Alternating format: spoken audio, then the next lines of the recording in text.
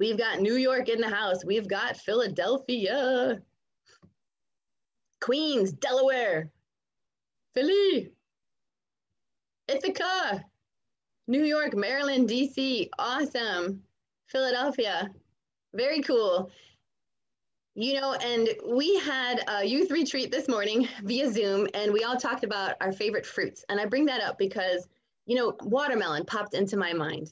And you think the kids were like, why watermelon, Miss Janae? You know, watermelon can be kind of hard on the outside. Like a magazine is print, right? But it's not until you crack it open, till you peer inside, till you let the juicy stories kind of sink in, that you get the full benefit of a watermelon, of a magazine, of a book, of a movie, of a person. And the other beautiful thing about a watermelon is that they're filled with seeds. And these seeds could remain in the watermelon if it's never opened, or these seeds can take root outside in the ground. And so I think of each of the contributors, each of the young people that have been a part of Motivos over the years, of the almost 15 years now. And those seeds go out into the world and they're making an impact, they're making a contribution. And the other thing that we talked about this morning was that those seeds need fertile soil, and they need raindrops, and they need sunshine. And so we talked a little bit about who was that soil for us? Who are those raindrops? Where do we find sunshine? And that's where the supporters in our lives come into play. That's where our parents come in. That's where our counselors come in. That's where our teachers and after-school program coordinators and mentors come into the picture to help those seeds grow and blossom and flourish and make more watermelons to pour into more people's lives. And so that was a little bit of the conversation we had just this morning. And the youth do meet, we meet weekly, and we take turns talking about college and career exploration, creative writing and character building. And once a quarter, we have a retreat. So that's a little bit of the background information. And I'm just gonna share my screen here. So Motivos, if you aren't familiar with Motivos, it has 4 sections in each edition. So we've got culture, life, college, and career. And I started the magazine when I was in graduate school, studying bilingual bicultural studies. My mom's side is Hispanic through Spain to Puerto Rico to New York City. My father's side is Polish Hungarian. And I did a bit of exploration of my own roots in graduate school. And I took courses in bilingual bicultural studies, in Caribbean Spanish. I took courses in pluralism in society, in bilingual education. And what really captured me, and probably because both of my parents are teachers, were teachers, was the academic achievement gap, the access gap, the equity gap, the opportunity gap. And when I saw a gap, I was like, how do we close this divide? How can I be a bridge person in this sphere? And so I did my thesis on that. I twisted the arm of my advisor to help me write a business plan because I didn't want my thesis to just sit on a shelf and collect dust. I wanted to do something. I wanted to take action. And how many of you out there know that there's a need in this world? There's some gap, some lack, some area where you could apply yourself. And you know that if you just focused on it, you could do something big. Just put that in the chat if you could, whether it's racial injustice, whether it's food insecurity, whether it's access to technology. What is that in your life? And just put that in the chat, because those are the things that the students at Motivos think about. They talk about. We discuss things like that, and we bring those stories to light in the magazine to try to help the community become more aware of what it is that's facing us every day. And so that's what I was looking at in graduate school, and I said, what can I do? I took my background in media, so I worked in publishing in Boston, Massachusetts, in Sydney, Australia, in Philadelphia, and I said, how can I harness the power of media to bring educational resources and role models to a community that needs the access? And at the same time, how can I build a platform so that the stories get out from that community to help shape the social narrative? Because mainline media was not doing it. It was not giving the true full stories of what was happening in the community. So I wanted to create the platform, and pass the mic. So today I'm going to show you a little bit about what that platform is and then pass the mic. So Motivos has 4 sections: culture, life, college, and careers. Culture, because that is where we find the strength in our roots. We figure out what made us who we are, who poured into us so that we may pour into others, whose shoulders are we standing on, who's got our back. That's culture. And there's stories about cultural expressions and exchange, and you'll hear from the contributors in that regard. And then life. So life section of the magazine is navigating where we are today to get to where we want to go tomorrow. What are those barriers in front of us? What is holding back our mental abilities from jumping to the next step? Well, who's got us in chains? Well, how have we got ourselves held back? How can we overcome those difficulties, those barriers? College application process, right? Affording it. Who can help us in that regard? We've got experts in that section of the magazine, and careers, exploring different career fields. So we do that in our weekly sessions through interviews with experts, through panel discussions, through peer-to-peer talking. And that's what we're tackling in the content of the magazine as well. Now, the magazine is not just 2-dimensional, guys. The magazine is 3D. And what I mean by 3D is that we're out there in the community. Right now with coronavirus, we're doing a lot by Zoom. Last week I spoke in Tokyo, Japan via Zoom. So there's a lot of things that Zoom has, opened up to us, right? Even as it's closed some doors. These are pictures when the community was more open. So Alicia there, our poet ambassador, on stage at the Only Arts Festival. We've got a video camp that we did for a Gear Up program at Drexel University. Sasha's on stage over there with her blue hair, which caused her to get kicked out of school. And she's speaking up about why self-expression was so important right there at the stage at Ferida del Barrio with Taller Puertorriqueño. So that's how we're getting out in the community. These are some of the other ways we get involved. We do youth empowerment programs. And so on the bottom left, you can see a peer leadership conference that was with 72 students from 9 different schools last fall.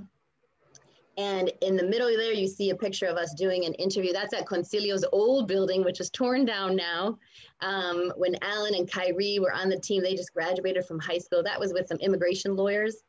And upper left, interviewing folks in the military. So we've engaged over 30,000 youth now since 2006 in these programs, which can be brought out to schools and after school programs. So speak up at the end if you want one of the young people to come speak to your school. It's easier now with Zoom, or if you'd like an interactive program to come to your school.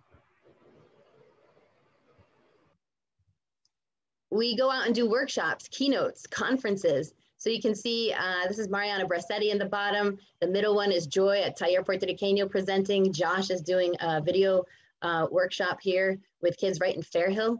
And so some of those topics are write your way to college, find your why, find your future, how to ace the interview. So these are for high school and college students. We also do youth development for youth program workers.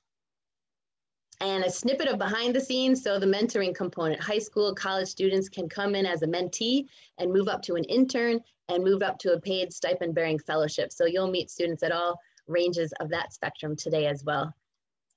And we are grateful to have grown the magazine organically. There are subscription agencies that help us do this, but we're out into about 1,400 schools, youth-serving organizations, public libraries, and prisons. Right now, we have about 85,000 readers in 42 states and 4 countries, and it keeps growing. We're adding a lot of digital components at this stage. So that's kind of how we've pivoted with the times.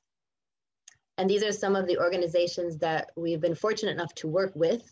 And I mention this because as those relationships have grown, as those doors have opened over the years, I'm bringing the youth through those doors. So they've traveled with me then to present at the U.S. Hispanic Leadership Conference at what was the National Council of La Raza and now is Unidos US. The alumni who've gone on to work for NBC Peacock Studios have given us private tours. So these are connections that then open further doors. So we're super grateful to work with different partners, and we open doors to our partner schools through these partnerships as well. So for example, Olney, Mariana Brassetti, Kensington Kappa, Kensington Business, CAP, they've all been the recipients of guest speakers from the U.S. Hispanic Leadership Institute coming into their schools at no charge because of their partnership, subscribing in bulk from the magazine. So we try to open doors And I personally put as much effort as I can into doing that because I think it's so important. I grew up in a town of less than 1,000 people with a traffic light on each end. And there weren't a lot of opportunities to do things outside of those walls, if you will. If you didn't have a car and you didn't have a license, if you didn't have a parent who was in the know, who had other connections, it could be a very sheltered experience in terms of exposure to the world. And so I know from firsthand experience how important it is to get those doors to open just a crack and let especially the students who want to peer through that crack and see the rest of the world, give them that opportunity, not just to peer through, but to walk through.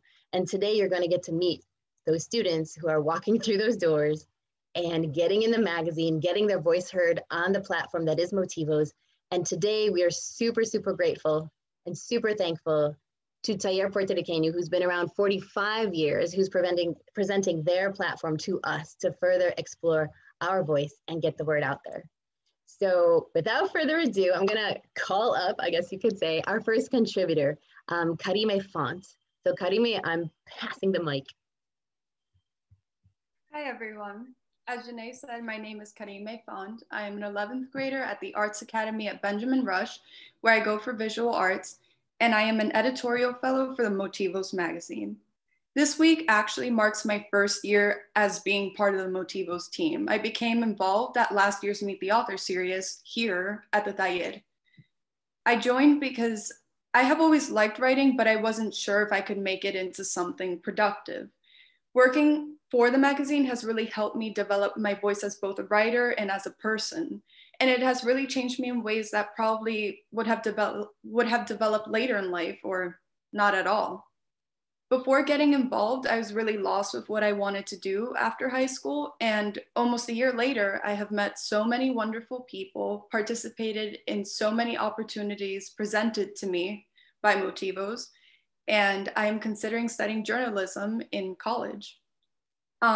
So my first article that I wrote for Motivos, it's part of the Resilience edition, is called The Yuma in Cuba.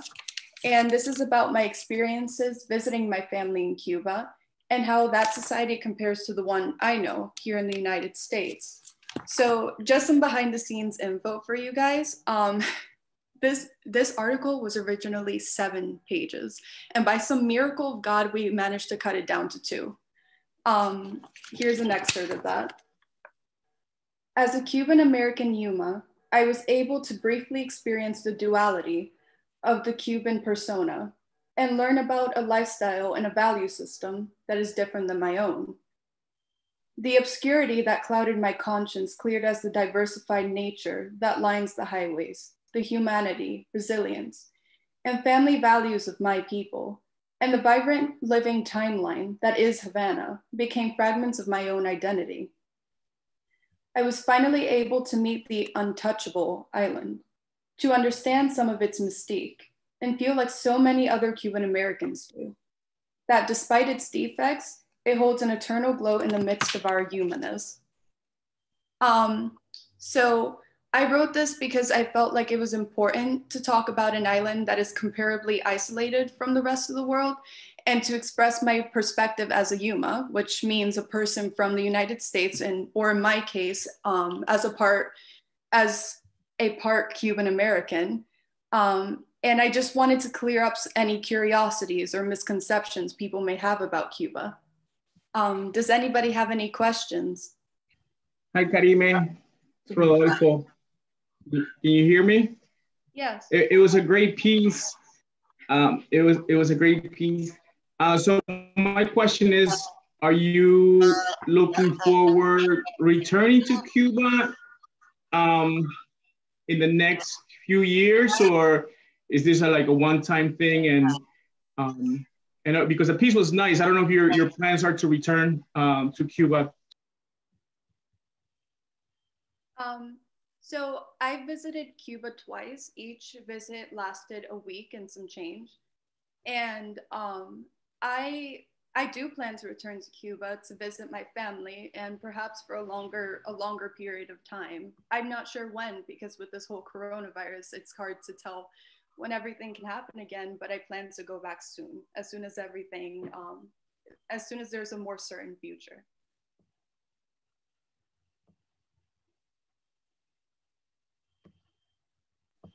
And Rafi asks, ¿Qué es una yuma? Or what is a yuma?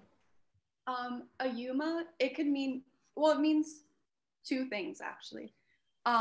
If you're using it as a noun, it's Cuban slang for like the United States. So for example, oh, ella está en la yuma, meaning like she's in the United States. Or if you're using it as like, or it could also refer to somebody who's from the United States. So for example, yo soy una yuma, because I'm from the United States, even though I'm Cuban. Like I am Cuban, but I was born here. So that would make me a yuma.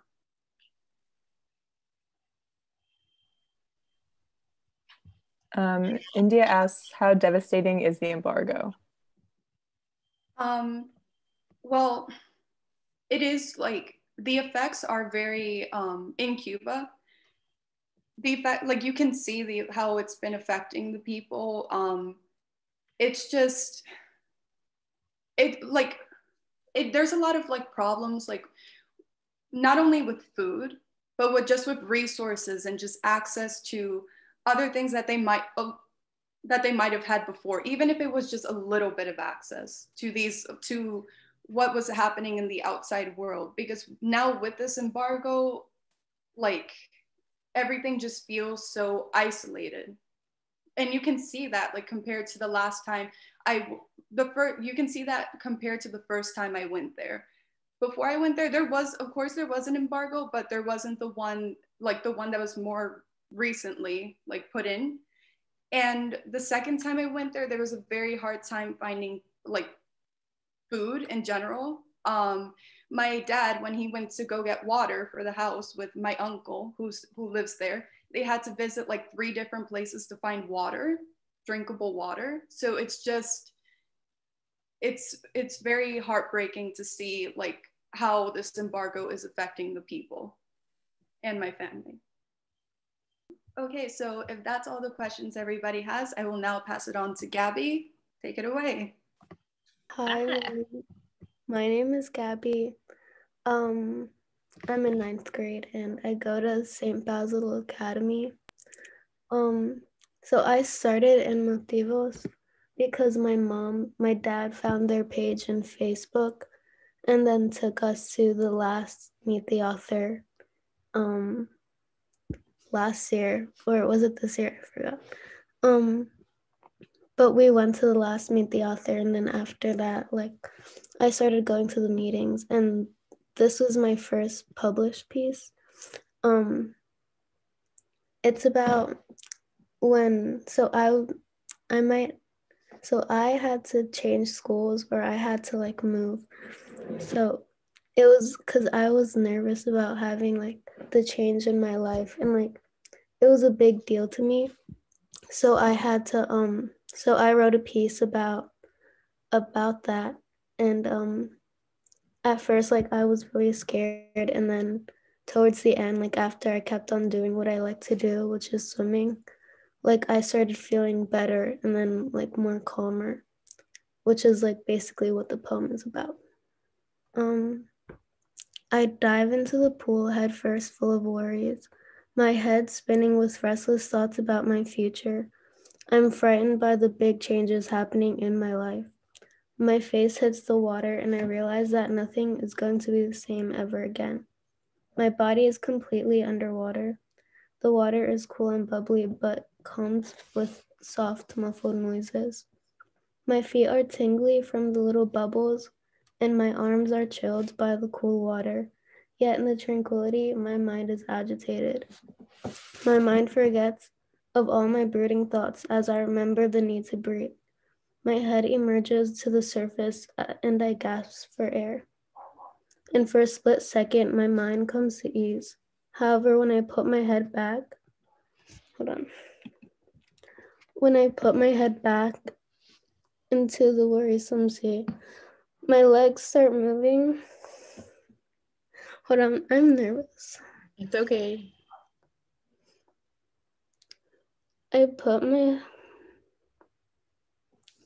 My legs start moving at a faster rate.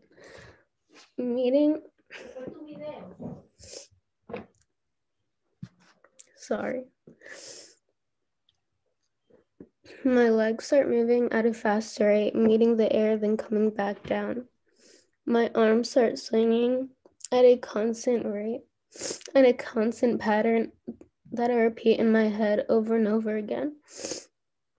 1, 2, 3, 4, 5, 6, breathe. 1, 2, 3, 4, 5, 6, breathe. 1, 2, 3, 4, 5, 6, breathe. My mind is calmed by the steady repetition. However, as I finish a lap, I need to do a flip turn, ruining the comfort of my pattern, and the restless thoughts come back.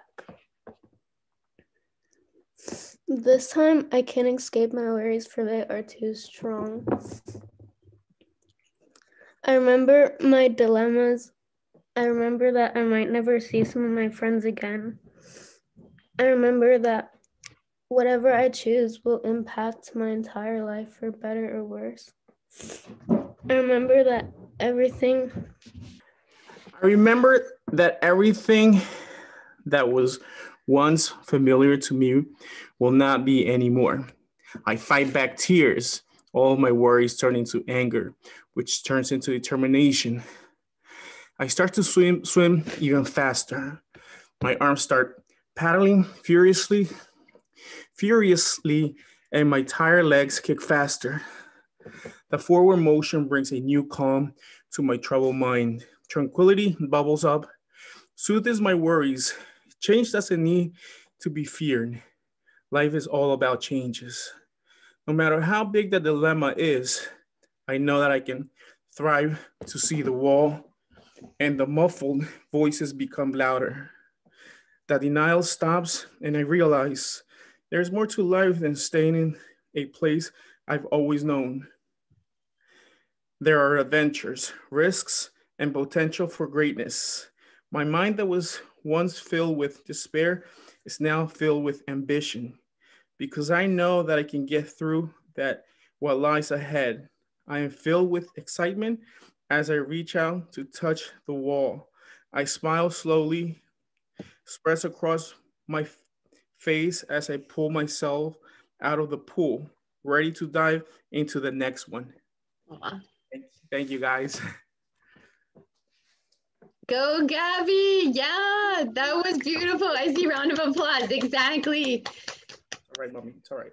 That's hard stuff. And that poem was deep because it was personal. And you could see how much she was struggling to even like revisit that time in her life, which wasn't that long ago, right? It's fresh. It's a feeling. And now her school, I think I can share this, right? Her school's closing.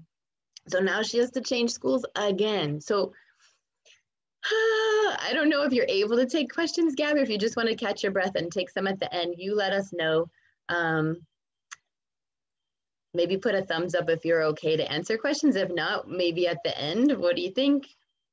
People are saying beautiful. Thank you for sharing. Amazing. Loved your poem. It hit home for me. Huge high fives. Animo, Gabby. Yeah, go, go. We love you, Gabby. Thank you for sharing. I'll let you catch your breath. And we'll have some time at the end for you to share. I see Gaynor has joined us now. Gaynor is coming in from Costa Rica, guys. And I think he may be presenting en español. ¿Sí, Gaynor? ¿Quieres hablar en español? ¿Es posible? It's Sí, possible. todo No es problem. posible. Thank you. Thank you. Thank you Let so me much. go back into my PowerPoint and get Gaynor's, and then I will bring it up for you all to see. This is beautiful. So the front cover of our last magazine is a picture taken in Costa Rica. It's the Vision edition. And Gaynor is the biologist on an island called Isla del Coco, which is between the Galapagos and the western coast of Costa Rica. So it's a magical, beautiful part of the world that I aspire to get to one day. And the connection came through my husband, whose friend from high school works on the island and knows Gaynor and is a park ranger there. And the park ranger's son went to volunteer for 30 days. He's only 12, Matias. I don't think he can join us today, but you've got to read the story. It's really amazing. Without further ado, let me share my screen and get you guys Gaynor Golfin. Thank you very much. And the introduction for English is small It's little now speak English. My name is Heiner Golfing. I am working for 15 years in Cocos Island National Park. Cocos National Park is the most beautiful the national park into Costa Rica. I am going into Cocos Island in the 36 years in the boat. For working on the 21 persons, the only rangers and two paramedics or doctors.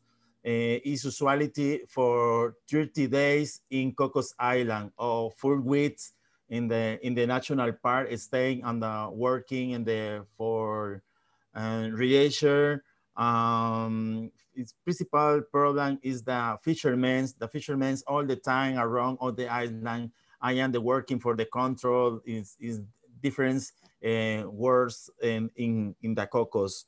On the Cocos only one 11, 17, and the Rangers, only 3 women is the principal activity in the Cocos Island and the tourists of for diving is the 50 and the top 10 say, sí, the top 10 for the place for diving. Y yo quisiera agradecerles mucho a Jenny, a Michael Pérez, que es mi compañero guardaparque, que se pueden ver en la foto con su hijo, y a Arturo, al señor sí, Arturo Agüero, por ayudarnos y hacer posible llevar este pequeño reporte o esta pequeña experiencia de un guardaparques en este sitio, que es sitio Patrimonio de la Humanidad, que recientemente fue denominado como Blood Park o sitio de importancia a nivel mundial, y que nos enorgullece mucho y que queremos que ustedes conozcan más de las áreas protegidas que tenemos en América, porque consideramos que, como dicen por ahí, para proteger lo que tenemos que conocerlo. Y créanme que todo de una u otra manera está interconectado. Lo que hacemos en la tierra nos afecta en el mar. Como dice nuestra gran científica Sylvia Earle, que tal vez algunos la conocen, sin azul no hay verde y sin guardaparques tampoco hay conservación. Y yo creo que todos los que amamos la naturaleza, así como ustedes que se van a interesar en este reporte, somos esos guardaparques y amantes de la naturaleza. Muchas gracias y muchas bendiciones de parte de todos mis compañeros. And Golfin was saying what affects the earth affects the sea, for those of you who don't speak Spanish. And without the blue, there is no green, the interconnectedness of all of us. Rafi's given a thumbs up. That was beautiful. And in the magazine, there's 4 full pages designated to this. So there's 2 in English and there's 2 in Spanish. So if you know one language or the other, you can use the magazine to figure out the language that you don't know yet. That's the beauty. Part of the beauty of the magazine. Does anyone have any questions for Mr. Gaynor Golfin in Inglés o en español? No importa. Lisa can translate. I could attempt to translate. Carmen could jump in there. Arturo could jump in there. Many people could jump in. Olive. We have one question. I'm not sure if this was for Gabby or for Heiner, but what inspired you to start writing?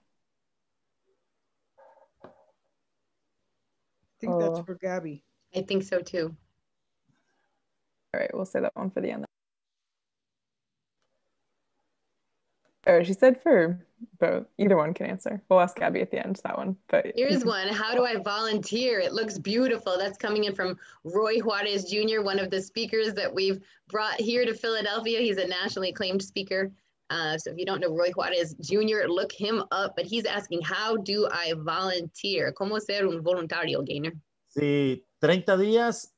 Si Roy está muy interesado de ir como voluntario, que se comunique con Arturo o Jenny y con mucho gusto. Él viene acá a Costa Rica y después de ahí nosotros nos encargamos. Por un problema en la pandemia, esperamos a tener la apertura del voluntariado para el 2021.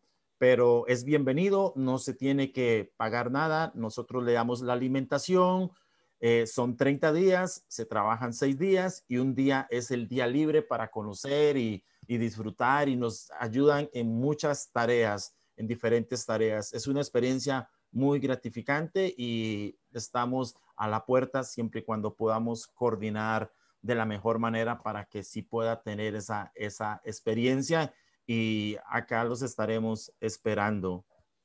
¿Y hay una limitación a la cantidad de gente que pueden voluntar en el mismo tiempo, Gainer?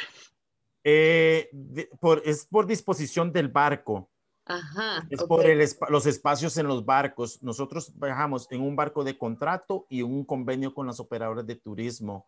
Son, como les dije, eran 36 horas hasta viajar allá y todo es diferente a los espacios. Entonces, sería, digamos, buscar la oportunidad de coordinar bien si hay un espacio o un proyecto específico en los que quisieran participar y acá nos podemos, digamos, incluir en esos trabajos para que vean esa belleza a vivo y en todo color. So I think that we are going to Gracias, look Michelle. for a funder, una patrocinador for un viaje de grupo hasta Costa Rica para para ser voluntarios en la isla de Coco, Gainer. I think so, because look, Michelle wants to go. Rodolfo says, podemos ir a Costa Rica en grupo. Everyone wants to go. So he said some of the limitations are like how many passengers can go on the boat, and it's a 36-hour ride from the mainland to the island. And of course, right now things are kind of closed because of the coronavirus. They're waiting for things to open up again, which will probably be 2021. Yeah, everyone's saying this sounds so cool. Que chévere. Woo, Costa Rica es hermoso. See, Michelle studied abroad in Costa Rica. I've been there. So Gainer is saying, be in touch with Arturo, es mi esposo, or myself, and this is going to be a goal, guys, because travel is very limited right now. So when things open up, we're all taking all our time off. We're going to Costa Rica. We're going to get to Isla de Coco. I can see this now. Someone's taking a sabbatical to go. There we go. All right, Roy is in. Wow, muchísimas gracias. Any other questions for Señor Golfín?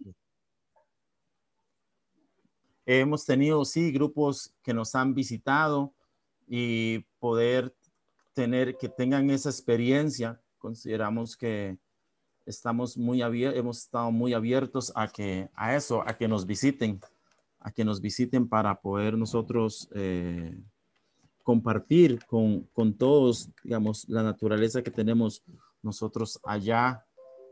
Como le digo, lo único problema es a la hora de tener los espacios en los barcos. Ok, vamos a ver acá. Hay una pregunta más. Sí. ¿Cuál es algo que la naturaleza le ha enseñado sobre la vida? Es eso, amar y cuidar y respetar, ¿verdad? Es un tema de respetar la naturaleza. Ha sido un tema de respetar la naturaleza. Es más que todo lo que nosotros hemos tenido en cuenta, eso, amar y respetar la naturaleza. Este video es cortico, como les dije, lo que quiero es enseñarles un poco, este video lo hicimos para la celebración del Día de los Océanos y lo que quiero es enseñarles así rápidamente.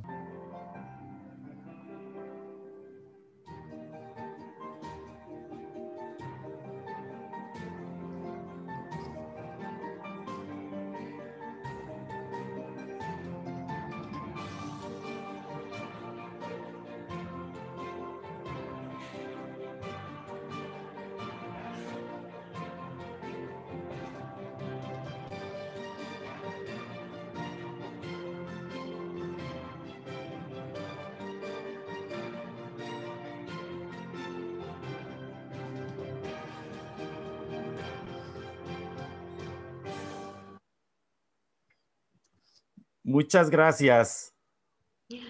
Gracias a usted. Wow. Thank you. Don't you just breathe easier seeing all that green and all that blue, you guys? Whee! Makes us want to go right out there. Gracias, Señor Gainer, Golfin. So next up, we have the section of life. So the life, like I talked about, is how do we get over those barriers in front of us to see past what's going on? And so I'm going to bring up now Liz Mari Ortiz, and she has several articles published in the editions this year in Motivos. Hi, good evening, everyone. Let me just this here. So my name is Liz Mari Ortiz, and I'm a sophomore at Holy Family University, and my major is English and Secondary Education. I started writing for Motivos in August of 2017, so already 3 years now, going on 4 years. But actually, my mom knew Janae from a long time ago working in a newspaper, El Sol. And since they knew each other, Mommy said, you know, Janae has a magazine and you like writing. I've always had a passion for writing. She said, maybe you could write for her. And we set up the interview in August, and I've been writing for Motivos ever since. And I've had so many articles written and published in the magazine, starting from personal stories to even interviews with Christian Daniels, who's actually a Billboard nominated artist, which was really, really amazing considering I only did that as a senior in high school, really. So through Motivos, I've actually been given a lot of opportunities for writing, and it really helped me grow as a writer and also as a person, because I got to meet so many different people thanks to Janae and her connections and all the things I was allowed to do through Motivos. And in this edition in particular, I actually have 2 articles. The first one is in defense of the Visco girl, which was kind of like an informative piece that I wanted to write.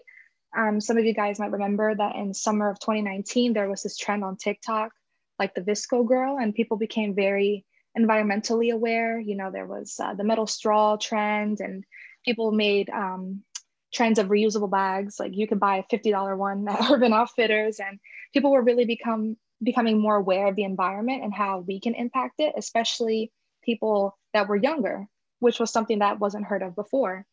And like the last speaker was saying, you know, the environment is something we have to protect, and it's something that if we want it to remain beautiful, we have to take extra steps. So in this article, I have some research-based habits that you can partake in, such as ditching plastic, cleaning eating, and lifestyle changes.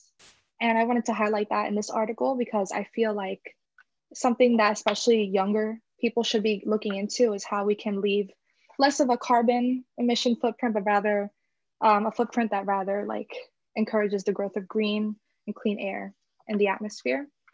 And the other article I wrote was an interview with Gabriela Sanchez. It's called Through the Eyes of the Artist. She was actually our Inspirations in the Community nominee for this edition. And what she's doing is she's actually uplifting the Hispanic community through art and theater, which is something that I actually am very passionate about because I went to an arts high school. And what Gabriela is doing is that she's actually creating plays and theatrical productions that are based in the Hispanic community. And they actually tell the stories of Latino characters, Latinx characters. And it's something that was very lacking in the theater industry, as she said. If you read in the article, she talks about how representation, Power Street Theater Company, that's her company. Thank you for reminding me. And what she's really trying to do is bring more Hispanic voices into the art community because we're very underrepresented there, and especially through Hispanic-based stories. So not just, you know, the famous plays, but rather making more realistic, more grounded, and more inclusive stories. And she also offers a lot of advice for people that are aspiring artists, whether it be art in general, because she also is a physical artist, like she has art that she sells, but also the written word and acting. And she says that self-advocacy helps us preserve our community and especially our art. Because one thing I do notice is that art is something that people tend to be afraid of, especially when pursuing writing as a career, drawing, acting.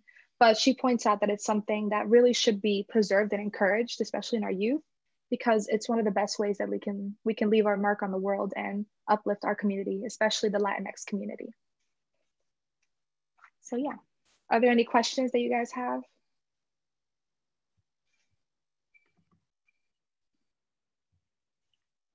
Rafi's saying Power Street. Yeah. Gabby's actually doing a training right now, or she'd be with us. Yeah. Boy says yes. Let me see. What is my career goal? Well, when I was little, I always wanted to be like a published author. I love writing stories, but you know, that's being like a published author for like fiction is really hard. So I kind of then, through Janae, I started writing like nonfiction pieces, like journalistic writing, which is something I have always also been interested in. And I've been doing it through Motivos. And so I kind of want to do like English teacher slash magazine writer, I guess for now, because, and really just see where that takes me, you know, what doors it opens, because I always love writing. So in some way, shape or form, writing is always going to be in my life, whether it's teaching it or doing it for like big magazines and stuff. Thank you for your question.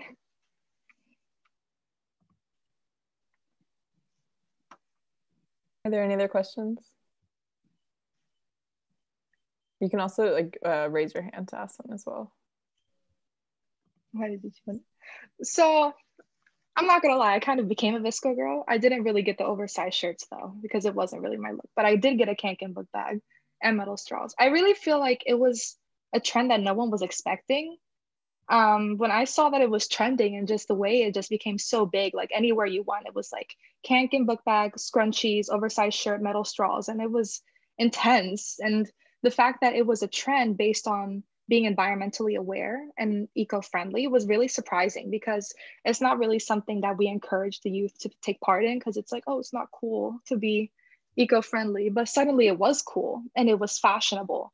And I feel like by making it fashionable, they actually encourage people to do things that they would have otherwise not done.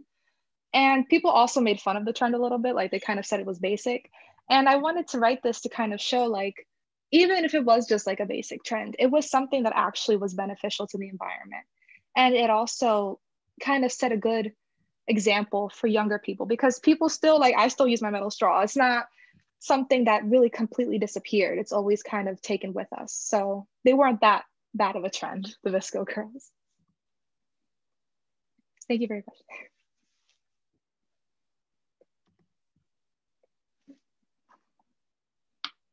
And is Pilar Gonzalez on the call? I know sometimes people call in under someone else's name on their screen. So this is as if we're standing in the room at Tyre and we're saying, is Pilar out there?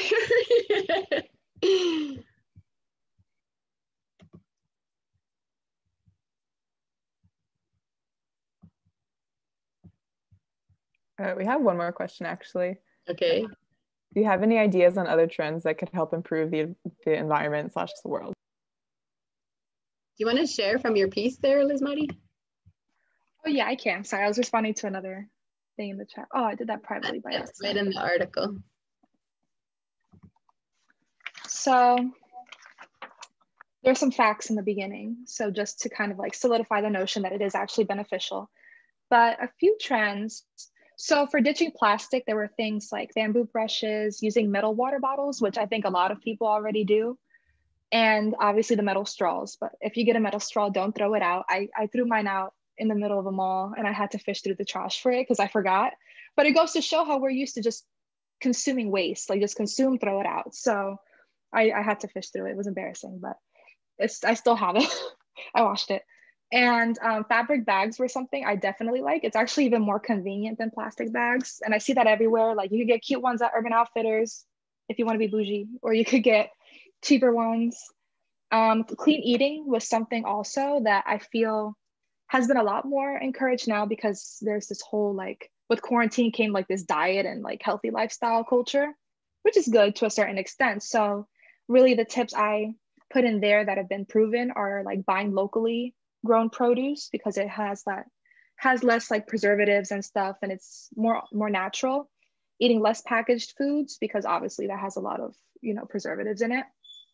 And also trying vegetarianism or veganism, not converting completely, but I actually started like trying things like vegan sausages, or like sometimes I just wouldn't make a meat, or I wouldn't use dairy. Like I would use, you can use almond milk. That's not really like a dairy, or oat milk and things like that. Like those are trends that I feel like have really stuck. It's not even like a trend, it's just like culture now, but you're actually really doing a change for the better.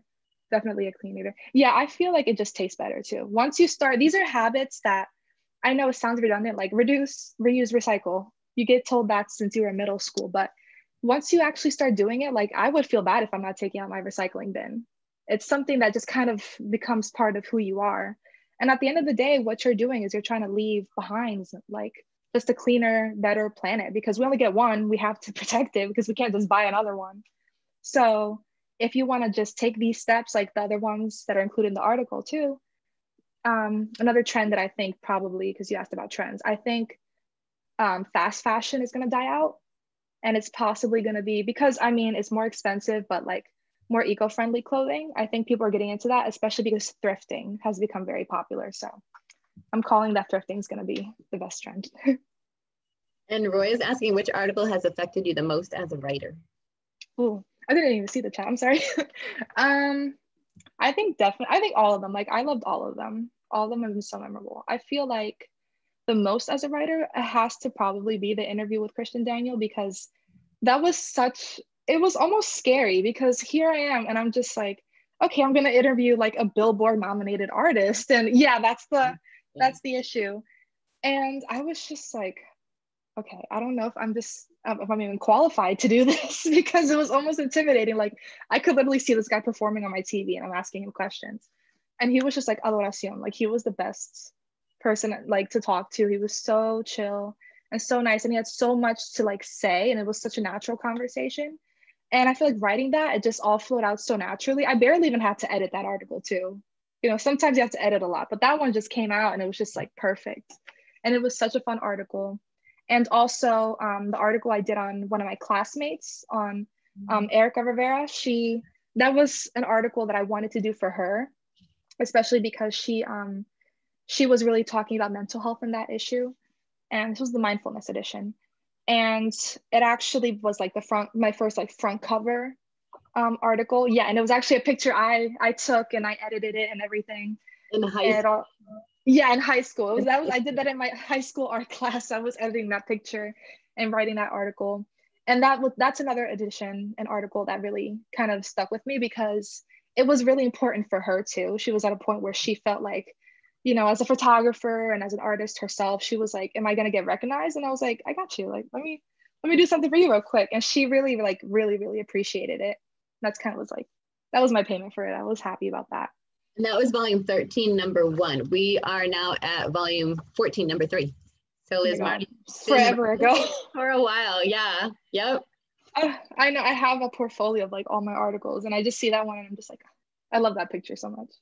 Recycle coffee grounds, like compost. Yeah, I wish I could compost, but like I like low-key don't like worms, so I don't know if I could have a little like compost thing. I would probably forget about it or just start smelling bad. Who would be your dream interview? So like, I know it's basic, but like I feel like I would like to interview like a big artist, or like not even big, but like an artist that like I adore. Like, I don't know if you guys know like Sabrina Claudia or something. Like she's at that level where like I could possibly interview her. Like she's not like Ariana Grande would be like hard to land, you know what I mean? But like, I don't know, like someone that's like part of the like Latino community. And Ariana Grande is not part of the Latino community, but she is like a Hispanic artist or something that's like, you know, up and coming or like really good. It'd be fun to interview. That'd be my dream interview. Or a politician. You got to speak your dreams into reality. Yes, I will. If anyone on this call has any connections with Sabrina Claudio, please let us know. Yeah, I'm manifesting it right now. Yes, that's right. Interview. Speak it into existence. Is Pilar out there? I want to see if Pilar is there. If not, I'm just going to share. Can you guys see my screen now? And Liz Marty's sticking around. If you have more questions, I want to make sure everyone gets the chance to speak. So Pilar actually came to us. One of my student interns was researching who could answer questions for us on the front of relationships, whether it's between partners or parents, children, or peers, etc. And they came across a couple of child psychiatrists and bilingual child psychologists and psychologists. They narrowed in on Pilar. So she was our first relationship columnist in the relationship section.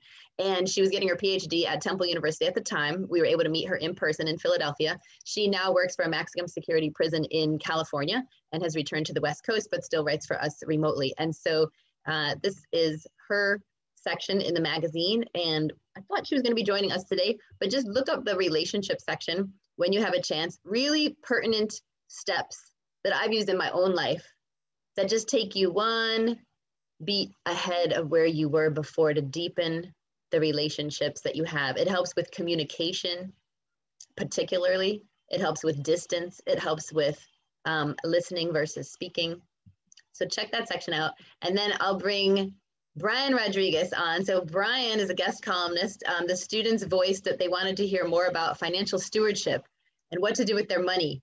And they were very interested in hearing about that topic. So we reached out to Brian, who was a former Inspiration in Our Community recipient of Motivos Magazine. So Brian, I know you're juggling work right now, but if you can jump on, we'd love to have you and hear from you at this time. There he is. No problem at all. Hey, everyone. Thank you for having me. Some background. My name is Brian Rodriguez. As Janae said, if you want to track back my Motivos relationship, I could not tell you. Probably back a decade or so. I think Janae might have a better sense than I do. It seems like for as long as I can remember, my mom and my family's been involved with Motivos and their writing and in the workshops and all. So some background on myself. I'm currently living in New York City. I work at Goldman Sachs. And what Goldman Sachs is, it's an investment banking firm. So what investment banking is, like traditional Wall Street is what I do essentially. Like I help companies run the stock market is an easy way to sum it up. Moved here after graduating from the University of Pennsylvania in 2018, born and raised in Philly. So I grew up in North Philadelphia, went to a school out on the main line called Harvard, Penn, and now in New York City. The reason why I wanted to write this article talking about your financial vision being 2020 is because I started late, probably late college. And then when I actually moved to New York City and got a full-time job, started to understand money management, budgeting, personal finance, because I was forced into it. So I kind of learned by mistakes more than being proactive. Like I had no idea, like, how do I create a budget? How do I save? How do I invest? All these core key competencies of personal finance, no one ever taught me. This is not something that was discussed in my house. And unfortunately, this is something that's not often discussed in underserved minority households that are financially insecure because there's not the surplus of money going around to have these conversations in a way that's not awkward or embarrassing within the household. So what I'm trying to do now, and I work with financial literacy organization in New York, and I did previously in Philadelphia, is trying to teach financial literacy to high school students, predominantly Black, Latinx students from underserved communities, to try to remove that stigma of being scared of money. I think that's the biggest aspect, and that's what I wanted to get across here, is that, I think a quote I mentioned was, achieving financial success is not a sprint, it's a marathon. It's a long journey and you get there by short milestones here and there. So some background on what I'm doing around personal finance, trying to help others come into, financial success by understanding just the basics of personal finance and how they interact with you on a daily basis. So that's something I'm really passionate about. Write about creating SMART goals in this article, which are specific, easily attainable goals to get to where you want to be in life in the future. And I'll leave it at that. I don't want to ramble on for too much, but happy to answer questions about college, about my career, personal finance, whatever you want to ask. Right. Eric asks, he says, some people I know say, I have nothing to save up for, so why am I saving money? How would you respond to that? You're saving, you have a future, right? You want to save for retirement at the very least. You don't want to work for the rest of your life. So you want to start creating a fund, creating savings and investments that you can use to retire at 65. So one way, you've probably heard this term before, it's called a 401k. It's a retirement plan through your employers or whatever company you work for. They'll help you build funds for you to retire and invest in the stock market for you. But you should be saving and investing, honestly, just to better yourself. I don't have to want a car next year or want to buy a house in the next 3, but I know at one point in my future, I don't want to work anymore and I just want to relax and go chill in a national park in Costa Rica and not have to worry about bills. So that's what I'm saving up for. And I actually do want to move to Costa Rica sometime in the future. So that's part of the plan.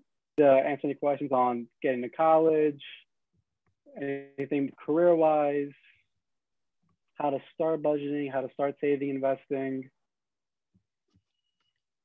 So we actually have, Malaya, are you on the call? we have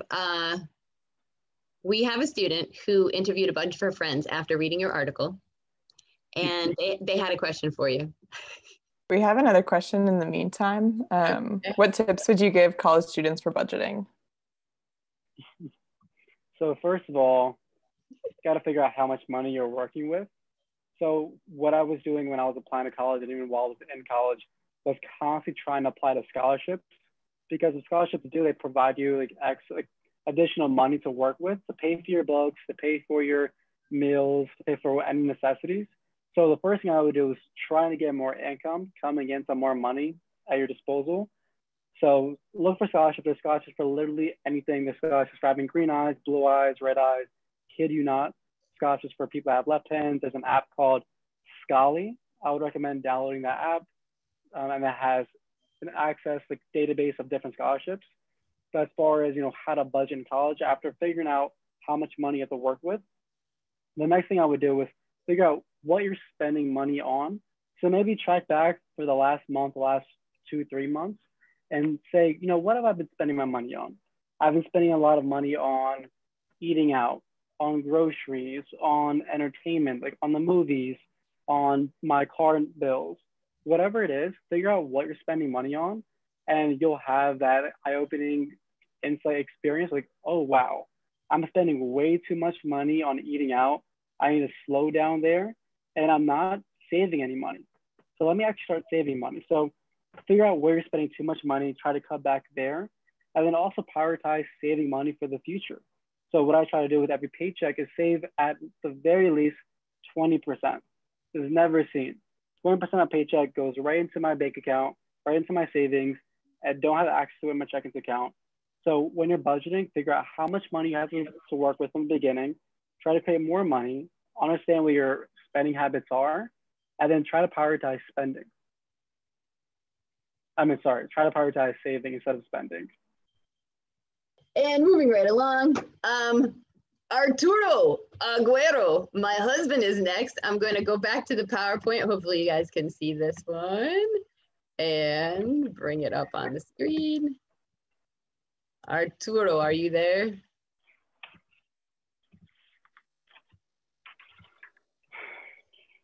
Can you hear me? Yes. Hello, hello. Hello. Hello, can you hear me? Yes. All right, how are you?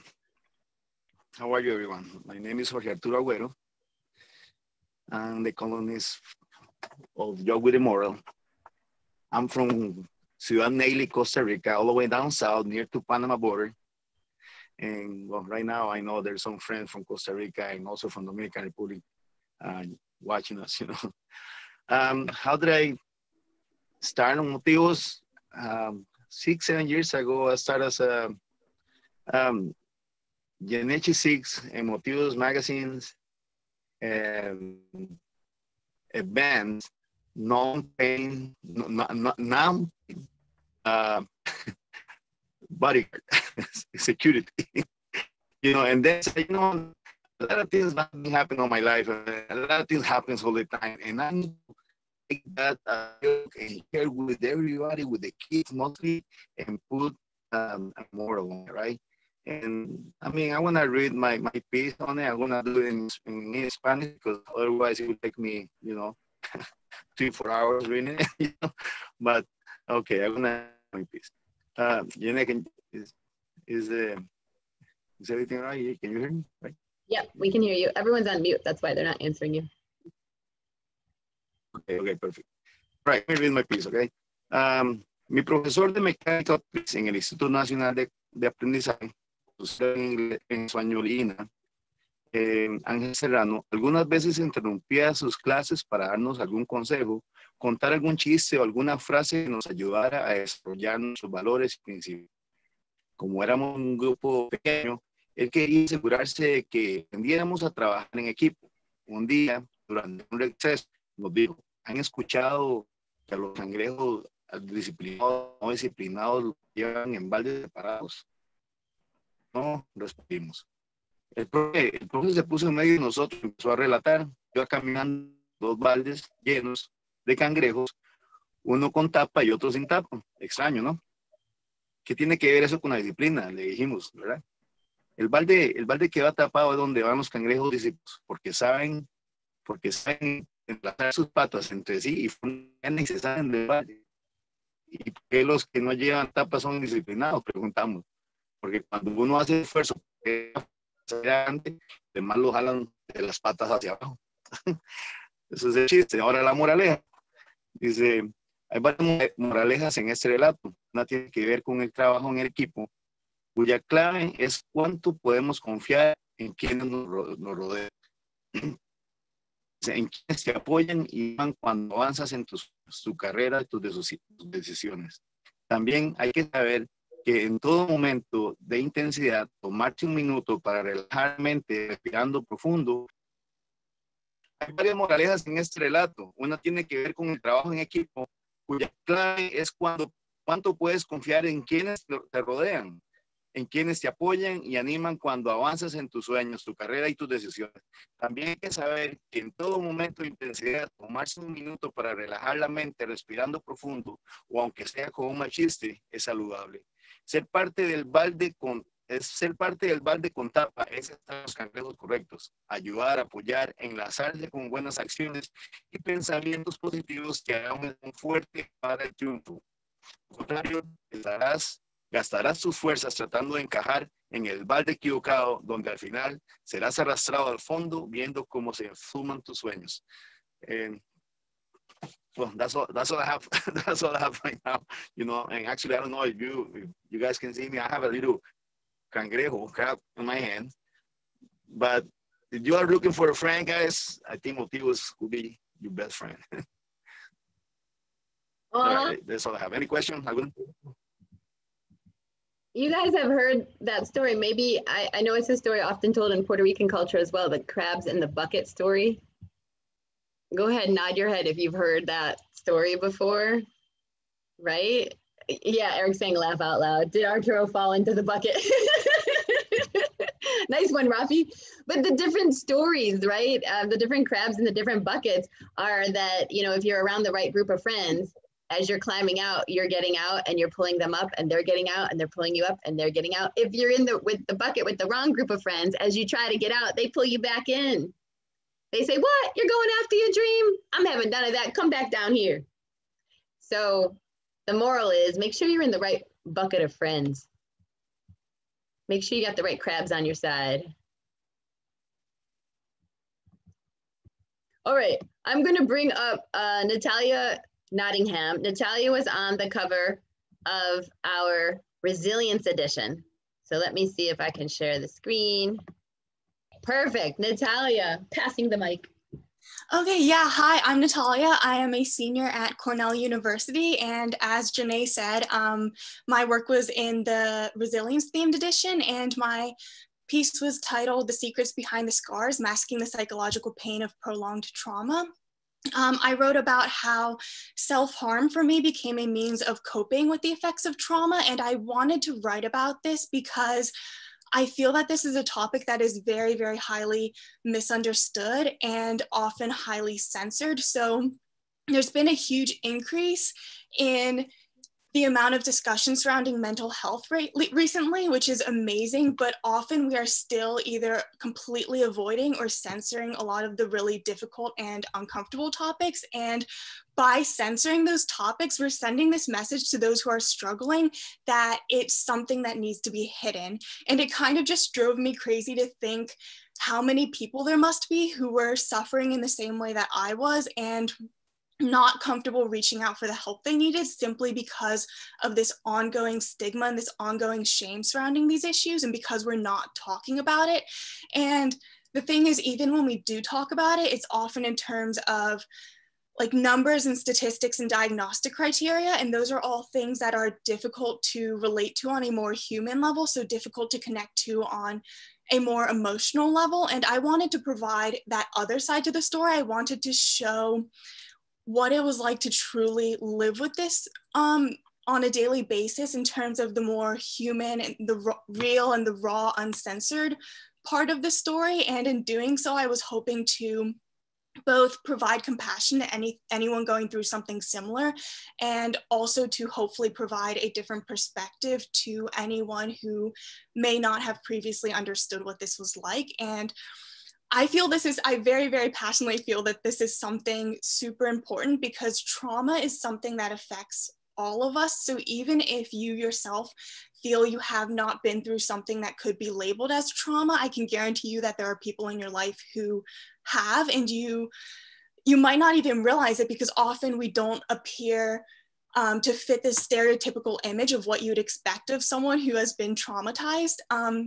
But I think more importantly than that, no matter what you've been through, all of us have gone through points in our life where we are struggling or having a difficult time overcoming something. And sometimes we will be the ones providing support to others, and sometimes we will be the ones needing to receive that support. And I think we really need to normalize this idea that our strength and resilience doesn't depend on having to push through something alone, and our strength and resilience isn't defined or determined by how much or how little we need to lean on someone else in order to get through whatever it is that we're going through.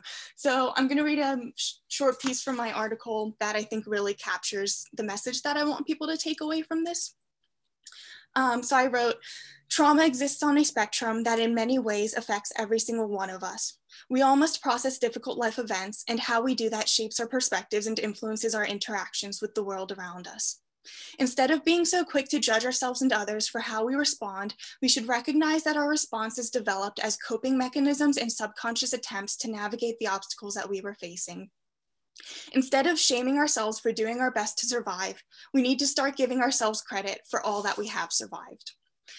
To those going through a tough time, reach out. You are not a burden, you are not selfish for asking for help, and you do deserve to be happy. Arriving at that place of happiness may be the hardest task you undertake, but it will be the most rewarding investment that you can make for yourself. You are worth that investment. To those supporting someone through a tough time, listen to understand, empathize, seek a new perspective, and forge connection. Even if there are no words to mend the situation, be a hand to hold, a shoulder to lean on, a body to hug. And for both groups, challenge the image that comes to mind when hearing the words mentally ill. It's those you'd least expect who may be carrying the heaviest burdens and fighting the darkest battles. Recognize that it is indeed possible to be vulnerable, yet still courageous, delicate, yet determined, fragile, yet resilient, and broken, yet relentless. And I'm just gonna end by saying how grateful I am to Motivos for providing me with this platform to share my message and share my story. And I'm so inspired by hearing everyone's voices right now. I'm so inspired by the work that Motivos is doing to just connect different cultures and share such uplifting and powerful messages. So yeah, thank you. And thank you, Natalia. Natalia, we dubbed Natalia the inspiration in our community for the Resilience Edition, which came out as coronavirus was rearing its head mid-March. And you know, a big point that she's making there too is that we all need to be seen in defeat as well as in victory. So today we're all celebrating the success of being published and getting our voice out there, but we need to be seen, we need to be heard in those times of defeat when we're struggling, to raise our voice, to sit up straight, to even open our mouth. And that article is very powerful. If anyone would like to receive that article, I can easily send a link to the digital version of it. And at the end, we'll have an opportunity for everyone to subscribe and to support the work and to get a link to the latest edition as well. Now, Natalia and I, this is funny, right? So some of you know that I was a gymnast as well, also at Cornell, Division I, not nearly the same age as Natalia. So no, we weren't teammates and we did not know each other that way. But we had a coach in common. So the assistant coach when I was a gymnast there is still an assistant coach, 25 years later. So now you know how old I am, right? But she had put a story out there on her Facebook page, so social media, and I clicked it at like 2 in the morning when I couldn't sleep. And I read it and I said, wow, this needs to reach our readers. And I wrote to Melanie, and Melanie wrote to Natalia, and Natalia wrote to me. And so this is how stories can happen, just noticing where they are. So Liz Marty, if you see Sabrina out there somewhere, you go after her, right? You follow up with her. But that's how the story came to be. And then as Natalia and I were corresponding, we realized, wait, we have met in person before. Do you want to tell them that story, Natalia? Yeah, so Janae, so I am originally from Philadelphia, and Janae had come to speak at my high school. So I went to Masterman High School, and this was my senior year. So I was already in the process of applying to colleges, and I knew that Cornell was pretty much top on my list. And I remember Janae had mentioned when she was talking that she had a background where she went to Cornell and she was on the gymnastics team. So I went up to her afterwards and I said, I'm looking at Cornell, I'm a gymnast. And we kind of connected over that. And then when she reached out to me, when she read my story and reached out and asked if she could republish it, I emailed her back and I said, were you that same person I talked to after you spoke at my high school? So that was really funny. It's funny how it's such a small world. And yeah. And Indian thing, she's a Masterman alum as well. Yay. And the thing with republishing, right? You have to get permission from the author and also from the publication it was in before. So what was the name of the other online publication? Athlete Humanity. So it's a website that's dedicated to erasing stigma and mental health specifically for NCAA athletes. Right. And then we often work with the original author to edit the piece, to edit it for length, edit it for content, edit it for perspective, perhaps. So there's a whole back and forth that still happens at that point. And the thing I want to say there is, Karima, your original Yuma in Cuba was 7 pages. Parts of that story could be ready for a different kind of publication, different audience, or a different format. And usually when Karima writes, it's very long. And so this is why I watch this, I see this, right? And recently connected Karima with an executive editor at a publishing house, because I really think Karima has a book in her, guys, right? So Carmen, I'm speaking this into the universe. Karima is going to be on your stage in the future as a published author of a book, all right? So watch out for that, everyone. Remember that. And that would be fantastic. See? Thank you, Natalia, though, for sharing your story, because you were super vulnerable in your story in the magazine, and it takes courage. It takes courage to do that. And many of us have been through traumatic experiences and have trouble putting them to words that others could understand. And your words help the reader empathize. They help the reader get as into your head and as into your shoes as is possible without actually being you. And you have an amazing way with words. And so I highly recommend that story. And like I said, at the end, we'll give you an opportunity to get those stories. Look, India saying Karima, 2025 Pulitzer. Do we have time for a question, Janae? Yes. Okay. Liz Mari asks, what were some ways in which you were able to overcome these hardships? So I mean, like I mentioned, I think reaching out for support is a huge thing. So I was lucky to have an incredible support system. My parents were very supportive. My friends were very supportive. And I think that's really important for the days when you can't find the strength within yourself to keep going. I think having those people that you can reach out to who can see that strength in you, even when you can't see it in yourself, that's very, very helpful. But I think also one thing that's been helpful for me is just taking things one day at a time and just waking up every day and making a commitment to yourself to do what you can to heal, do what you can to help yourself in that moment. So, I mean, I'll be honest, like I still have this is still something that I'm working through. I'm still going to therapy and processing trauma, and that's something like no shame around that. But I still wake up some days and feel like I can't deal with this. So I think on those days, it's really just take things one step at a time. If like getting through the next month or the next week seems like too much, just like focusing on that one day and like making that commitment to yourself to keep fighting for that one day and like making that commitment to do what you can in that moment, whatever that means for you in that moment. Thank you. Are there any other questions? Okay, I'm gonna share the screen and bring up Olive. So Olive is our writing instructor, and they were instrumental in starting Olney High School's first ever youth magazine through Motivos connection there at the school for over a decade. And so very proud of the fact that Olive was able to pivot with the times, starting this magazine in January and having to pivot already in March to an online version. So Olive, passing the mic to you. Hi, thanks everyone. It's really exciting to be here and hear from everyone. Yeah, so I've been working with Motivos for around 1.5 years now. Time flies.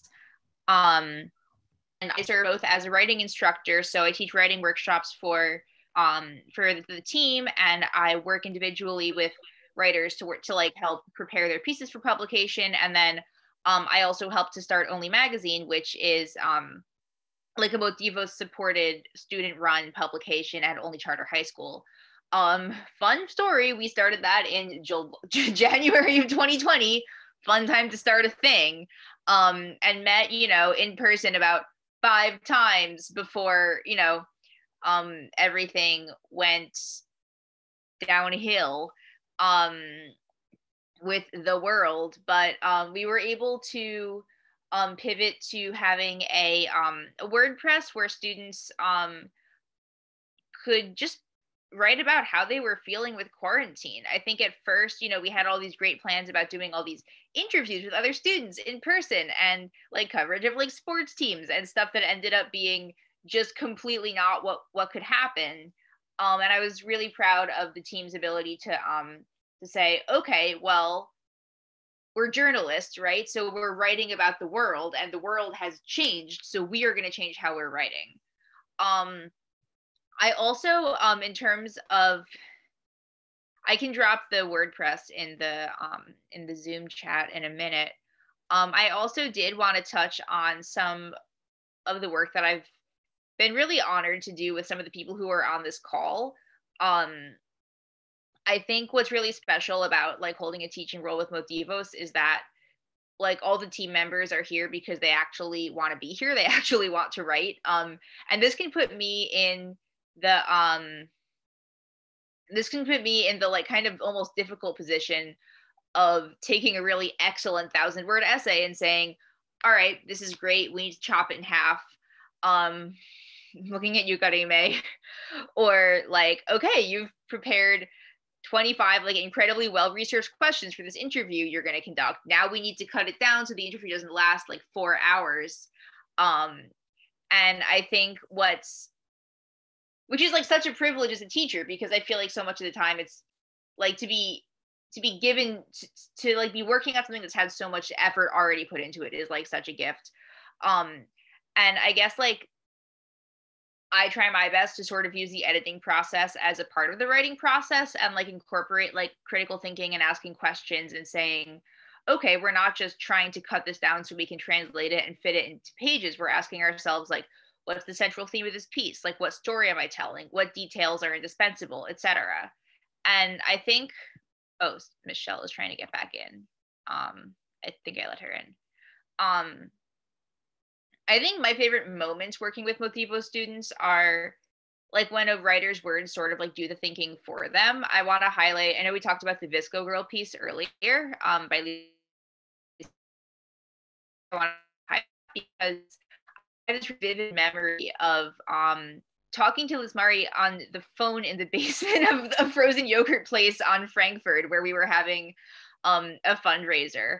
And I remember reading the draft and kind of like teasing out and thinking through this idea that like, hey, like people are kind of making fun of these young women for like starting this trend, but they're probably like doing more for the planet than a lot of like real adult environmentalists. And from there, like talking it through and moving in the direction of like not just analyzing the trend, but analyzing like how the trend was received in our society, and also kind of taking a side, which is a really brave thing to do as a writer. And that's how we ended up with the title In Defense of the Visco Girl, which I just think is like a cool example of like just like the students like the work doing the work for itself, you know, like just like you read this piece and you're like, oh my god, there are these incredible ideas here that just by asking a few questions we can really like tease out.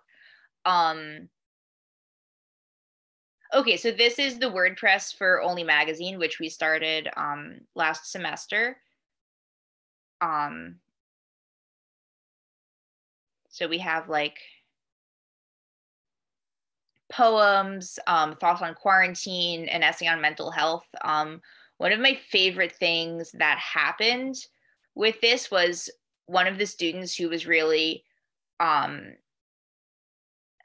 like really instrumental in getting this started like I knew she was an incredible writer, and then it turned out she was also a really good graphic designer and had this like really unique skill set and like really unique like style that I don't think I would have realized if we hadn't been forced to start like a WordPress instead of a print magazine. So that was really cool. I am going to pop this link in the chat so that y'all can peruse at your own leisure. It's all I have pretty much. Thanks so much. And I think if there aren't questions, I can't tell if there are because I'm screen sharing. I think we'll keep going because we have like 6 We're more running out of time. Yeah. So I'd like to bring Malaya up, Olive, if that's all right. And if you put the link right in the chat, people can check out Alni Magazine on WordPress. And just want to express my gratitude for Olive because I was juggling a lot of editing and getting sponsorship and coordinating copy editing and translating and design and delivery, and it was a lot. And so this has been such a help. So I want to say thank you from my heart to your heart, Olive, for coming on board. And we are always looking for support because I need to give Olive a stipend. I could do things for free when I need to scrape by, but Olive needs to live, right? And I don't want to take that from Olive. And so we are always out there looking for sponsorship, support, and in doing so, you're making our program sustainable and you're giving our gift to more students who can then join because it does take a lot of time to work with the students. And when we give that time, we cannot spend that time working somewhere else, right, to pay the bills. So I'll just put that out there to thank you in advance. When I mentioned that another time, someone wrote us a check for $500. So if that is you on this call and you are able to do that, we appreciate you. We need 5 of you for our writing program. So I would just put that out there. Thank you. And Malaya, if you could come on up, I'm gonna go back to the PowerPoint here and make sure I share the screen for Malaya. Good afternoon. My name is Malaya Combs. I am an 11th grader at Marion Bersetti Academy in North Philadelphia. I am a team contributor for Motivos. I believe I first heard of Motivos and I first joined Motivos in mid-August, so I really haven't been with Motivos for too long. One thing I can say though, joining Motivos was probably one of the best things I did. I first heard of Motivos from my assistant principal. It was first presented to me as a journalism program, which kind of made me excited to join because I really love writing. And I feel like just by joining Motivos, it would allow me to turn my creativity into something beautiful. As I get older, I'm starting to admire writing more, which kind of be more eager to join Motivos because I wanted to write. And I would say that another main reason is I joined Motivos is because of the youth-filled environment. So what I mean by the youth-filled environment, I really like the fact that teams similar to me, who also am my writing, we're a part of one team, just bouncing ideas off each other and giving each other feedback. And nobody is criticized or made fun of. And we all have different strengths. So I have a strength in like social media and like that marketing a little bit. So I was able to take that and apply it to the Motivos social media. And then what I also really like about the Motivos youth, and the team is that everyone wants their voices to be heard, and we kind of have the same purpose for joining the team, and we all have really bright ideas, which is to be heard and have our stories out for people to hear. And that's why I believe the team is also really effective in working together. And after kind of being able to experience that team environment, especially the Motivos team, it made me want to join Motivos even more. And since I joined the Motivos team, I feel like my effort and my ability to work with a team and split tasks upon everyone and others, I feel like that has strengthened. So with my first week with Motivos, I was able to create teasers. So both of the teasers have to do with Brian Rodriguez's article, Keeping Your Financial Vision 2020. So what I did for that teaser is I reached out to some youth, and I got a lot of youth from different programs involved, and I was able to ask them a few questions based on like their future goals and like their visions and put that video together. And then within Motivos, I was also able to brainstorm a series of stories for the magazine. So I think I have about 5 stories that I'm currently working on, and I feel like Motivos really has helped me get involved but it also has taught me that being involved can help you find different things that you like or that you're passionate about. So just from being a part of the team, I realized that I like writing more than I do, well, more than I thought. And Miss Janae, she has been really helpful and letting me turn my ideas into something creative. So the first story I wrote is called Through Mentorship, I Found My Passion. This story is based on my experience with mentorship in the medical field, and it tells the story of a girl, me, who was looking for her passion but with doubt, and also tells how my mentor helped me realize what was in me. Not only does it tell what my mentor did to help me, but it also goes into how I found what I was passionate about. So I'm gonna read a piece from my magazine, well, my story. It says, having a mentor to guide me made me realize my love for medicine. One experience that really impacted me was the heart anatomy lab. We went over the chambers, ventricles, arteries, and how the heart pumps blood. I was able to hold a real human heart. I saw it with my own eyes, perfectly shaped, mind-blowing. This is what my heart looks like. Fascinating. It was amazing. This event gave me some insight on the heart, which changed me. It changed the way I think, even my goals. That's when I knew this field was meant for me. So I think what really inspired me to write this story is one, wanted to appreciate mentor for helping me find my passion, which is medicine. And also other teens my age are the ones that inspire me to continue or finish writing it. So this story is kind of a way for me to share my experience with the youth, because I know that many teens my age can relate to being challenged or having doubts about themselves, especially when deciding what they are passionate about. So everyone wants to go into a career and make sure that they're doing something that they love. We don't want to be stuck doing something that we don't like. And I just felt like writing this story would allow me to share my experience, to show the youth, the young, that there are people that want to help them, people who want the best for them, and there are resources, but it's a matter of getting that help. And sometimes it could be really hard to have motivation, especially in the world we live in, and it's hard to get access and get the things we need in order to succeed. And life kind of just throws obstacles at us, and we're kind of just placed in it with no instructions. And I think having a mentor's guidance can really be helpful. So I'm not saying that mentorship can give us all of this or everything that we need, but it at least meets us halfway. So it can at least help us get the resources and build our network, and get meet people who are in fields of our interest. And I feel like mentorship has really changed my perspective and given me a brighter view of my work and my road and my action. And I learned to see the bright side of things instead of the bad side of things because of mentorship, and to do things passionately with a purpose. So before, I wouldn't say I exactly did anything without a purpose, but I would say I just did things because I thought it would benefit me. But now I learned to do things because I'm really passionate about it, and it can really help me go into the medical field and be successful. So I believe that my story can reach many youth, and which it will show them I did it, so can you. Teens my age are my inspiration and why I wrote this story. And even though the story is just my point of view, I think it will encourage many to go after what they know and love, no matter the obstacles, and hope that many see that I want them to succeed. And that's my overall purpose for writing this story. Thank you. Would anyone like me to answer any questions?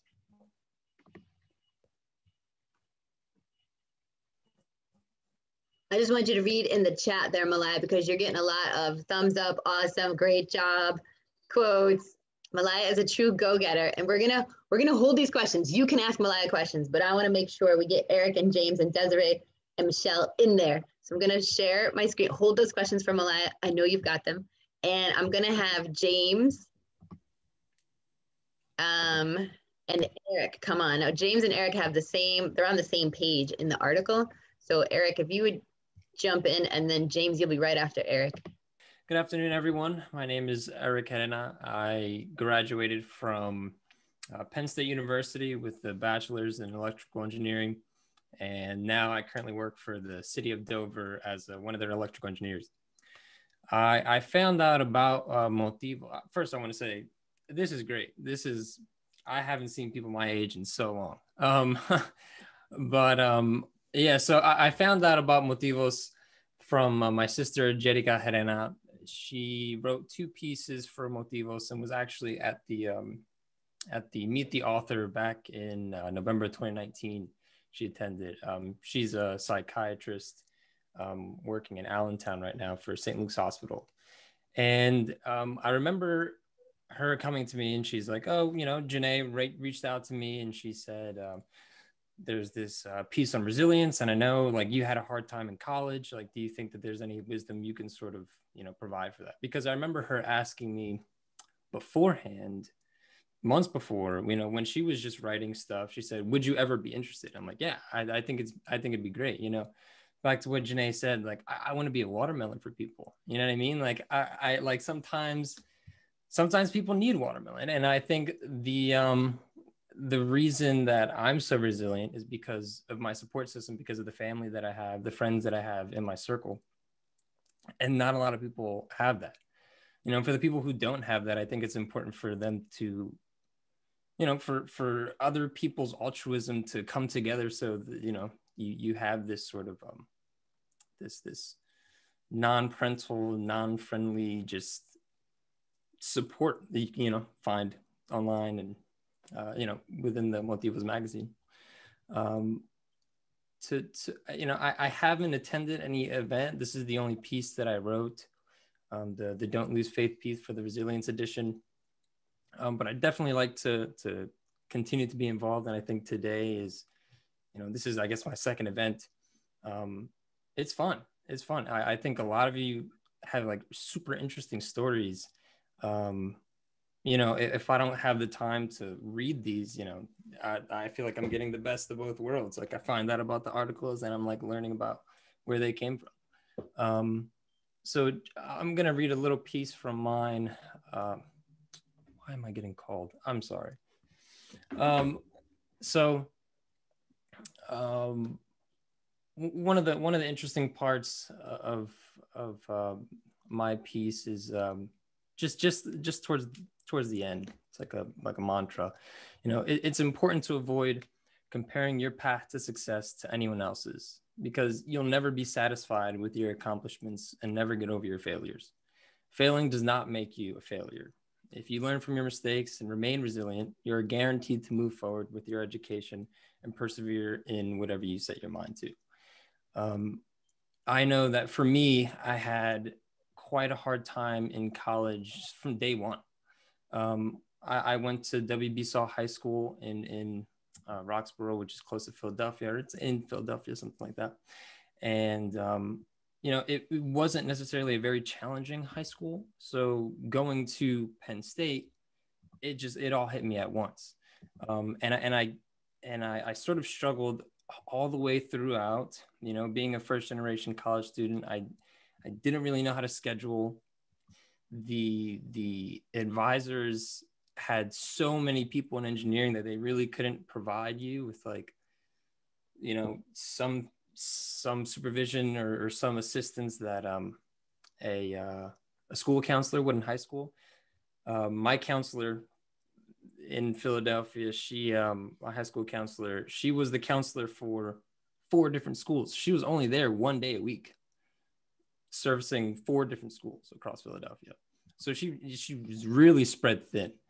And so not a lot of people had, you know, the assistants. And I know a lot of people in my college or in my high school, you know, they were going to be first generation college students. And so, you know, even for those people who are like me and who have made mistakes, you know, scheduling errors or scheduling all your fun classes in the beginning and then having 2 21 credit semesters back to back, it's really stressful. And if I could go back in time, I'd change a few things, but, you know, no regrets. I'm here. I kept pushing forward, and, you know, I'm thankful that I can share my story, and hopefully someone else reads this and you know, it clicks for them too. Thank you.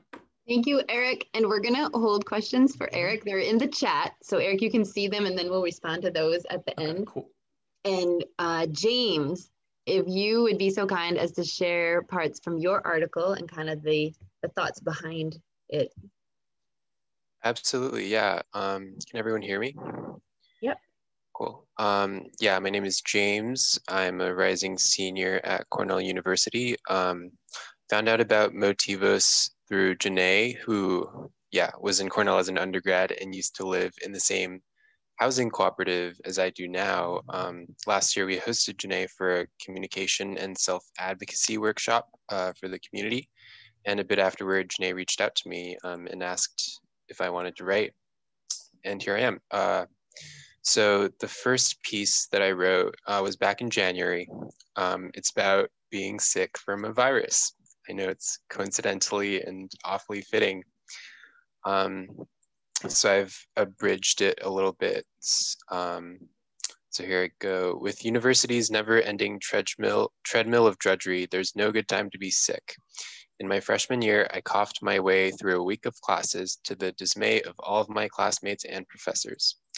During that week, I stayed up late to trudge through schoolwork, exacerbating my symptoms and infecting my roommate. Eventually, my uvula, the flesh that hangs from your throat ceiling, was so irritated that it drooped onto my tongue. I realized that I inherited a toxic mindset from my years at high school, that I had to dig in and wade through any storm. I developed another fever in my junior year, but I knew I could not repeat my mistake. I tucked myself under my bed sheets for days. My homework and deadlines left me in the dust, but I had learned that fighting through illness did not reflect strength, only stubbornness. Had I not taken care of myself, I could have gotten my housemates and my classmates sick. So to me, resilience is not the ability to brave through a storm, but to know when to batten down the hatches. With this piece, I thought it was really important to highlight my mindset of toughing things out when I should really be treating my body in a healthy way. I think that many people, not just me, internalize this narrative of like working ourselves to the bone at college and at work. For instance, we have no mandatory federal paid sick leave. A lot of Americans can't afford healthcare, so they don't go to the doctors. Schools even need like a doctor's note for students to prove they're sick. Like my parents never had time to like take me to a doctor because they have work. So I went to high school sick so many times. But yeah, I think these policies and systems really warp people's perceptions of what they're entitled to. And for me, I had to unlearn those perceptions. Our minds and bodies deserve to be treated better by society and also by ourselves, especially amidst this pandemic. Yeah, thank you. Questions at the end. Thank you, James, for sharing that. It's very indicative about how, you know, some people still don't want to wear masks, right? Because it's an infringement or it's an extra thing, but yet it keeps everyone healthy, or at least it should, right? So it's very relevant even to today. So that was kind of the college prep section of the magazine, and now the career section. So we've got a couple of speakers on the career section. Desiree did an article on a band, and I want to bring Desiree up now. I'm going to share my screen here. So, hello everyone. My name is Desiree Fernandez. I'm a sophomore at community college. My major is art and design. I'm also taking a real estate class. So I met Janae when I was around 7 or 8 years old, and my brother was involved in Motivos. And I just remember seeing like these older kids talking and writing about their experiences, like all through writing. And I knew I wanted to do something like that. So around my sophomore year of high school, that's when I got involved in Motivos, and I published my first article, how to get a sports scholarship for student athletes. And from there, it's just been great. I got a chance to interview former Councilman David O, at-large David O, former NFL player Tim Massaquoi, and Udini Lavos, which is a Panamanian rapper. So it's just great, and I've really stepped outside my comfort zone. So in this article, it's an East LA band called Quetzal, and we just talked about their music influences, what inspires them, who would they like to collaborate in the future. And basically, one of my favorite quotes was, "The life of a musician is not all glamorous." And that's so true, because we see people in the media today, how oh, they're on like nice houses, nice cars, and all that. But it's true that, like, you know, your mental health, of course, is very important, and all that is just a front. So I love how they're so like genuine. That's why when I was talking to them, it just felt like I knew them already. We're just having a conversation, and they're just really authentic. And yeah, it was just amazing. And they just talked about everything, how one of the musicians they went to school with, Celia Cruz, came to their school. It was just amazing, like Tito Puentes. And it was just so cool because, you know, I'm Latin too, and I love percussion, I love music. So it's just great to like hear all their stories and where they came from. Yeah. And tell us a little bit about your personal interest in music and some things you do on the side creatively besides writing. So I was into, let me see. I used to like beats, and I still do like beats and music percussion. But I think I kind of like, it's not good to say that I gave up on it, but I found another form of art, which is drawing and graphic design. So I'm learning that, and I want to learn more about augmented reality, which is, as you see, the famous game called Pokemon Go. We just see through our phones, or like filters that we do on Instagram. All that is augmented reality. So I'm trying to learn more about that. And graphic design with starting like fashion and clothing, and I like soon hope to pursue that and start my own clothing brand. Awesome. And hold those questions for Desiree. If you put them in the chat so you don't forget, she can see them. You might want to put Desiree, colon, and then the questions so we keep them all straight. And I'm going to bring Karime back up. So Karime has an article now in the career section about Sofia de Leon, who popped in here and had to pop back out. She's actually running a restaurant while we're doing this. So kudos to her. And she's got a special, since you guys have stuck around to the end, we have one more speaker after Karime, but since you've stuck around to the end, we have a deal for you, which is $10 off your order of $50 or more at El Mercury at the end, right? Or free churro with the order of a platter. And that's in person because the churros come with the ice cream, and the ice cream would melt on its way to your house. So you have to go there. But the other one you can get where you are right now. So Karime, I'm going to bring you back up to tell us about Sofia de Leon and El Mercury and your wonderful conversation interview with her. So hello again, everyone. As she said, my name is Karime Font. For my second and final article of the evening, I will be presenting Sobremesa, Motivos Talks with a Restaurateur, which was in the new Vision edition. And this was the first interview I have ever done in my life. And I could tell you that I was so overwhelmed and nervous with this. I just kept practicing and practicing just so I could get it so perfect. And, you know, as most things you do for the first time, it wasn't anywhere near perfect. But for this article, I interviewed Sofia de Leon, who is the owner of a Guatemalan restaurant called El Mercury, which is located here in Philadelphia. I conducted this interview in mid-March, just before the world shut down due to the coronavirus. Her restaurant is located in Center City, and I have never actually seen the city so quiet and empty like it was that day.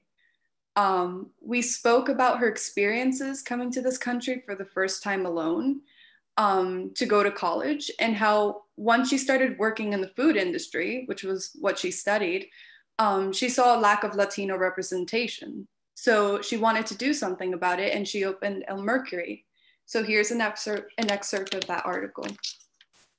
Now it's mid-March, and we are sitting in the unusually empty restaurant, attempting to ignore the striking silence on this normally bustling downtown Philly street, caused by the fresh fear that COVID-19 has reached the US and forced many businesses to close. I asked De Leon about her motivation to keep the business going when hard times hit. With the optimism and excitement she has maintained throughout this whole interview, she exclaims, "What keeps me going is that this is my passion. This is my baby. This is everything.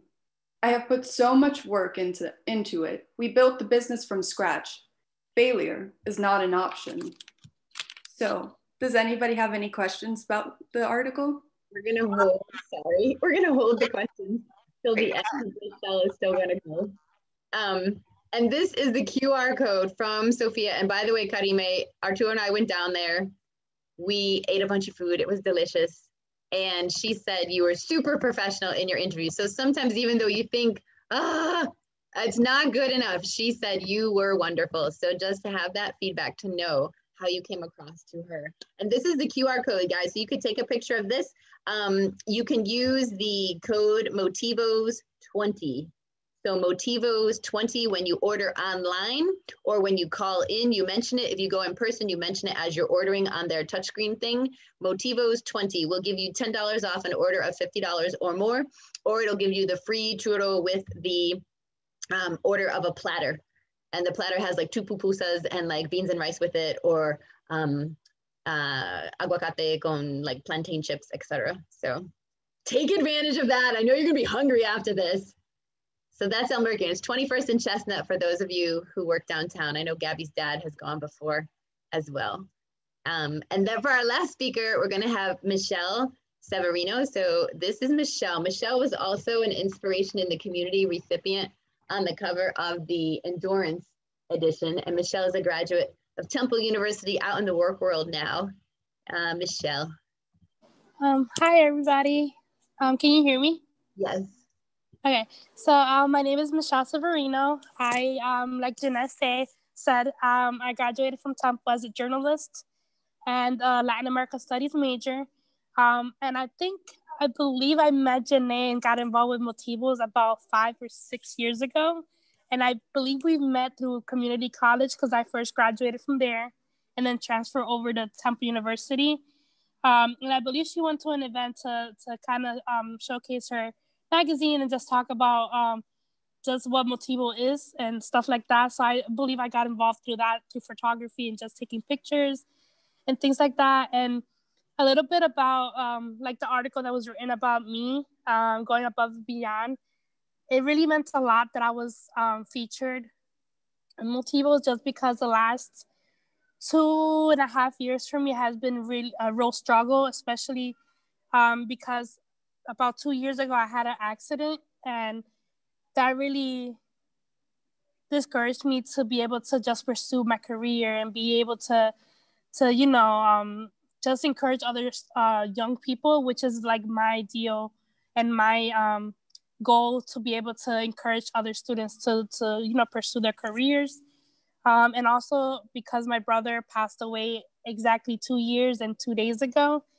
And it really helps to know that there is other people that really like care for you and like actually want to see you succeed. And like Eric Jarina was mentioning, you can really let also the success of other people I guess put you down, and that part is not really important, because as soon as you know your worth and know your value, to keep going and just be able to know who you are is really important. And also, like for me, now that I'm out of college, I've been working in different areas to work with young people, and currently I'm working at the Internal Revenue Service, which eventually I want to be able to work in a grad program where I'm able to help recent undergrads who are coming out of school and be able to kind of do some type of mentorship and be able to teach them on like things that I have learned through graphic design and photography and things like that. And just be able to tell them to never give up on what they want, especially like with things that I have done with Janae and her magazine, and being able to just showcase other people's talent and just being able to even like through my photography show some type of like things that are possible out there as well. But yeah, that's pretty much what I've been doing through Motivos. So just being able to work around what I love to do and just showcasing that to other people as well. So. And it's so heartwarming to see that you have worked with young people at Youth Build, teaching them to brand themselves, to raise their confidence by giving them ways to hone their voice, so to speak, visually on paper. And now with the IRS recruiting students, giving them job opportunities. So we thank you for that so much. So at the end here, what I wanted to do was make sure that you guys had a way to reach back, to get involved, to let others know how they could also be a part of the magazine if they wanted to. So if you have a young person in your life this is kind of the information to get involved. I feel like it's going to switch back. It did, see? Wow. To get involved in the magazine. So you have different ways to get involved. Subscribing, of course, to engage the youth. The schools will get an educator toolkit. You can subscribe in bulk, and that's just motivosmag.com. Press Get Motivos. There's discounts when the school gets a bunch of them, and they'll get the digital and the print. And I know schools are going virtual again. Hopefully in the spring, they'll be back in person. We do bring those magazines out to meal distribution sites, though. Many of the schools in Philadelphia have families that pick up food, and they're going to the homes for Thanksgiving, bringing those magazines with the food for them. We have Zoom weekly chats with the students. So we have the Motivos team talk and trainings. Those are on Thursdays presently from 4:30 to 6. And so students are welcome to join those. We appreciate the support from the schools to subscribe in bulk and then choose 2 student representatives. That helps us sustain what we're doing. You can always contact myself directly. So Janae at Motivos Mag on email. If you want to do like a virtual talk or a workshop or something like that. So those are some different ways that you can get involved. And I'm just going to put the website here in the chat. So it's motivosmag.com. And then all you've got to do is press the thing that says Get Motivos at the top. The magazine is $15 a year. If you subscribe today, we're giving 20% back to Taller Puertorriqueño of that cost. So as many subscriptions, if all 32 people that were on the call today and the 27 that are still there do that, you do the math, and 20% of that will go right back to Taller Puertorriqueño. So we appreciate that. And Taller appreciates that with all their programming needs that they have going on.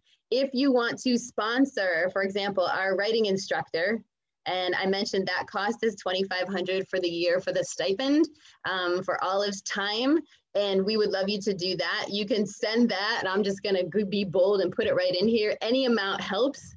And you can just put it, if you've got a Venmo, for example, boom, there you go. Send it, and that will go right into us over to Olive to help with that. So we still need $1,500 for that. Thanks. All right, cool.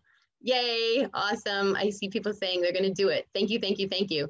If you wanna support in any other way, you might not have financial resources, and that's okay. I don't have a lot of financial resources, but I have connections, and I'm a bridge person, and maybe that's you. So if you know someone who would value this for their school, helping youth hone their voice and make their own writing go from the passive voice to the active voice, to get out there, to get these stories out into the ether.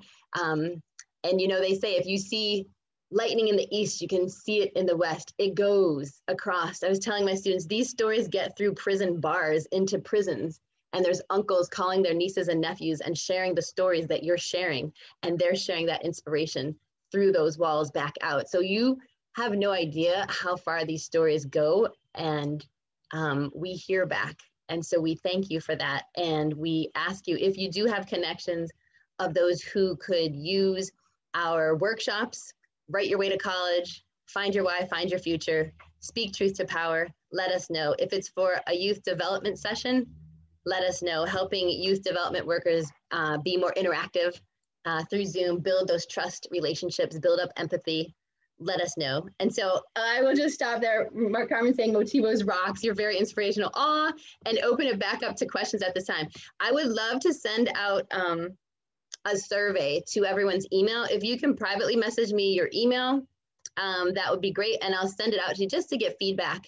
And when you do that, I will have your email, and you will be the first to get the special edition, Images in Quarantine, which just went to press, and no one has seen it except the students who were on Thursday's call. And so if you subscribe today, and if you put your email in that private chat, you will be the first to get our brand new Images in Quarantine edition.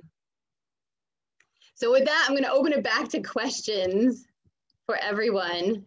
I know some of you still had questions that weren't able to ask them because we wanted to make sure all the speakers had a chance. And if you're on here, I should say, I think Amri joined. Amri is our illustrator. If you've joined and you wanted to showcase something, tell me, and we can show, yeah. Amri, if you wanted to show your illustrations, I can pull it up while people are asking questions. Is Gabby still there? I would love to. You would love to. Okay, so we'll take some questions while I pull up some illustrations that Amri has done. And if Lisa, if you can facilitate the questions, that would be great.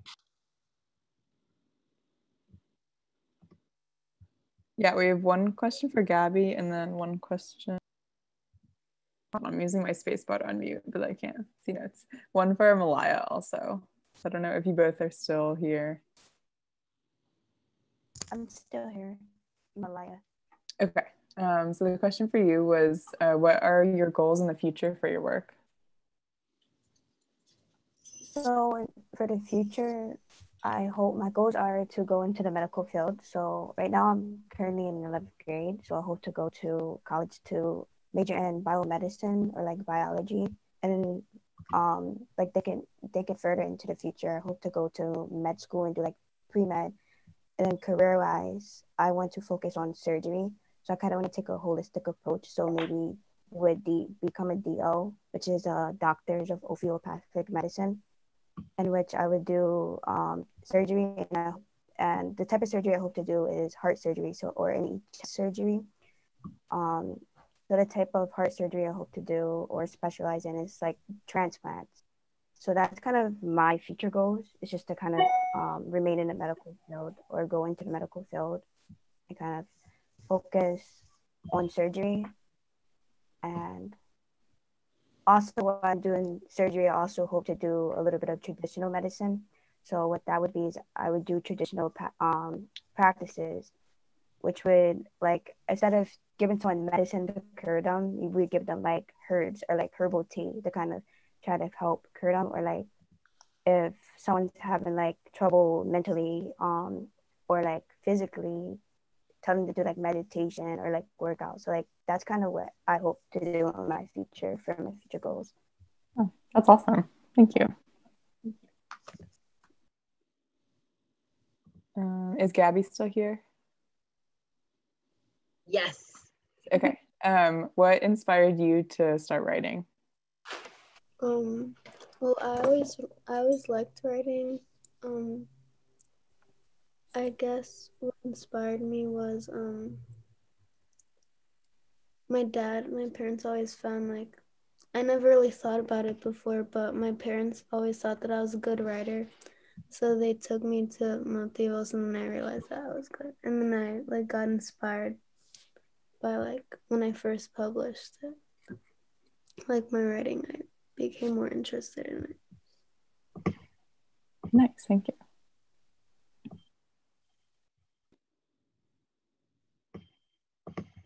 Does anyone else have a question?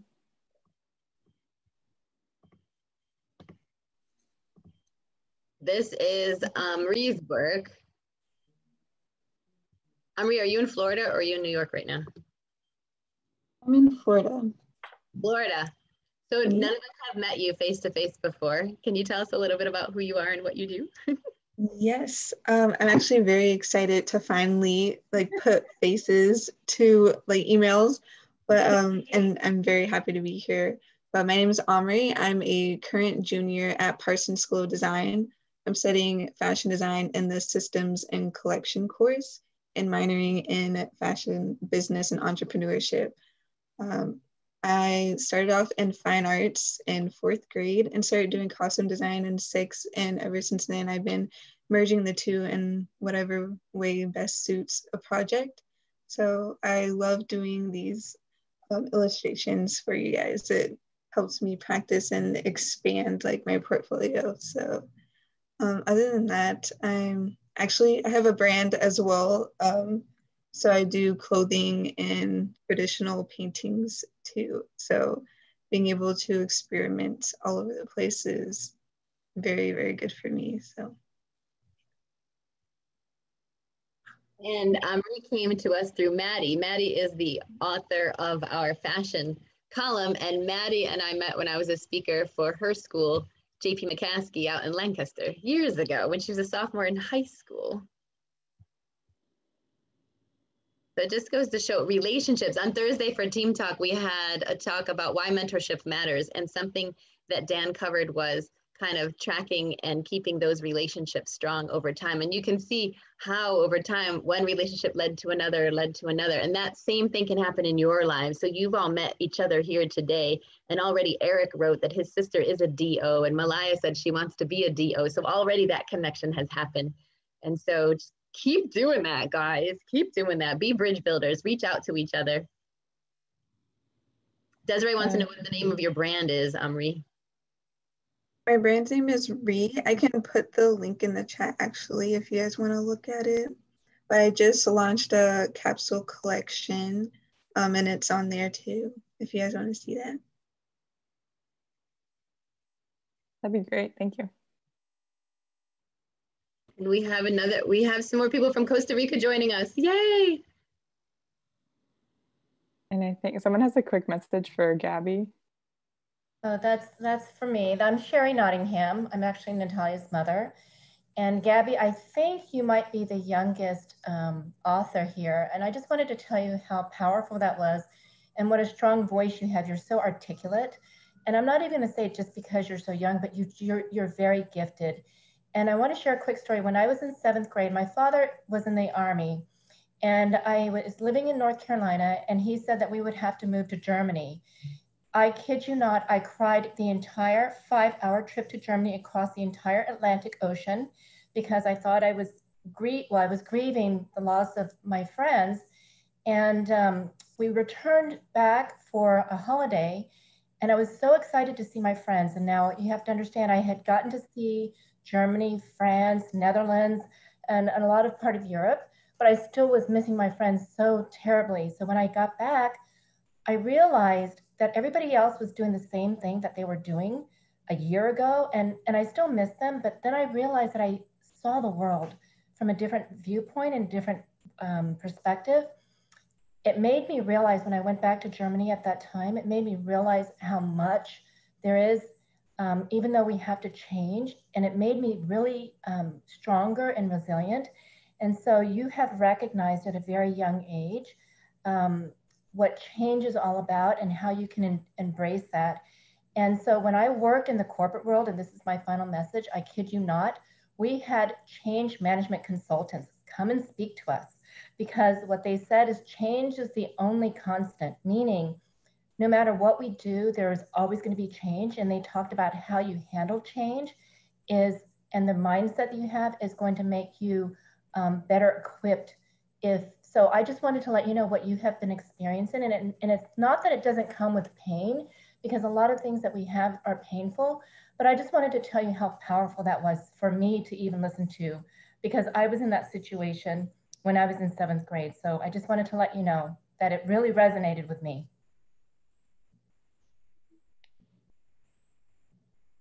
Thank you for sharing that. It's my pleasure. Everybody here this was such an incredible forum, and I'm very grateful to have participated. So thank you to all.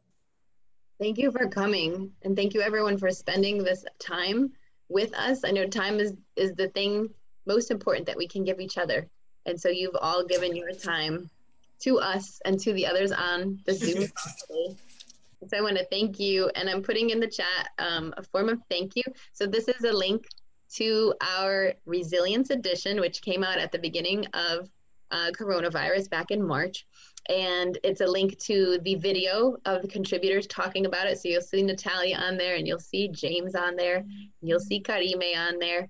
And there's also a link to our educator toolkit. So keep those, share them with an educator you know. There's one in English and there's one in Spanish. And Olive was instrumental in putting those together with us. And so that's a way to really engage young people in the content, help them think about how it applies to their life, challenge them to think about their dreams and to share that with a teacher or a mentor in their life. So that's our gift. Remember, send your email, do a little private message if you want to be one of the first ones to get the special edition, which is Images in Quarantine. So, Janae, thank you so much for this. As usual, it's always very incredibly inspirational to see the work that you accomplish with the magazine and for the kids. And you know, I haven't been so much in presence because I'm having a cold, and I thought, which it was, would have interrupted with my sneezing and coughing.